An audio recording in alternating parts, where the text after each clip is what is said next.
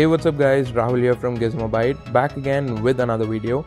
This one's a little different. I'll be showing you how to access the deep web or the dark web using the Tor browser bundle. So first of all, this is totally for educational purposes and I will not be responsible for any of your actions. For those of you who are unaware, the internet we access from normal search engines is only about 10% of the actual internet. The remaining 90% is the deep web.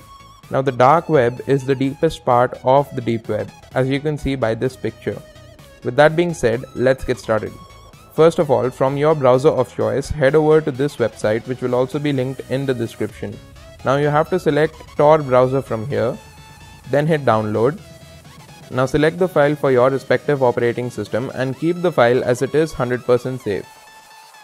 Now that the setup file is downloaded, run it as administrator, install the Tor browser bundle and run it. Now this window will pop up. Hit configure if you are on a proxy internet connection, otherwise just connect to the Tor network. This will now open up the web browser. First up, click on the S icon on the top left and click on Forbid Scripts globally. This will stop any malicious scripts from running while you are browsing the deep web.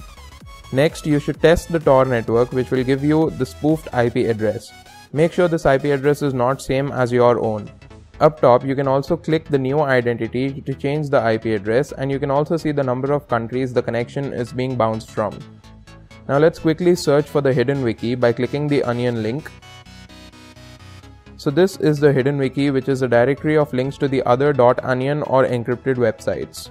Around 40 to 50% of the websites here are illegal, so enter at your own risk. These are most of the things that you can access on the Tor hidden services. Also, the browser can be real slow sometimes, so have patience. That's been it for this video guys. If you want to know how to access the deep web on your iOS or Android devices, then make sure you leave a comment down below. Like and subscribe if this video helped you out, and until next time, this is Rahul signing off. Peace.